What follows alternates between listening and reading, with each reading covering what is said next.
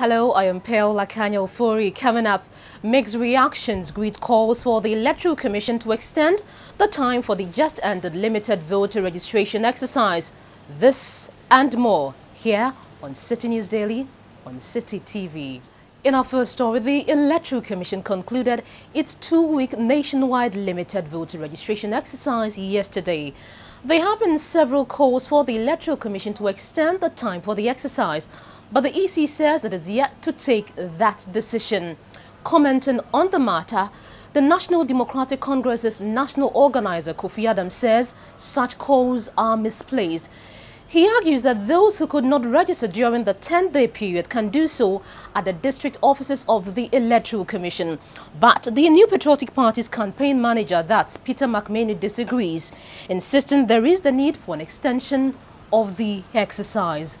Meanwhile, some political parties want the Electoral Commission to convene an emergency inter-party advisory committee meeting as soon as possible. According to them, this would provide the avenue for the key stakeholders in the November polls to review the just-ended exercise.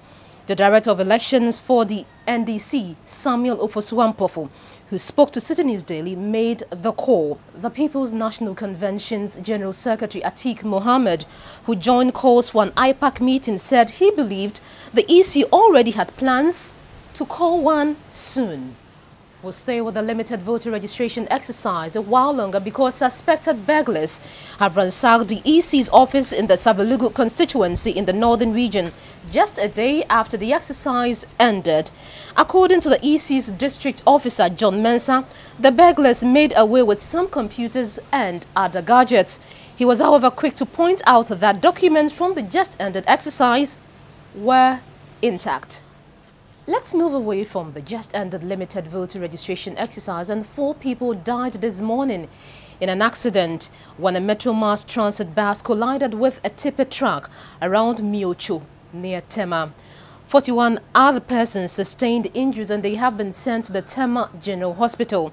The Metro Mass Transit bus was reported to have been traveling from Mepe in the Voti region to Tema. Speaking to Citi News Daily, the Public Relations Officer of the Tema Regional Police Command, ASP Julian Obin, said the bodies of the deceased have been deposited at the police hospital morgue.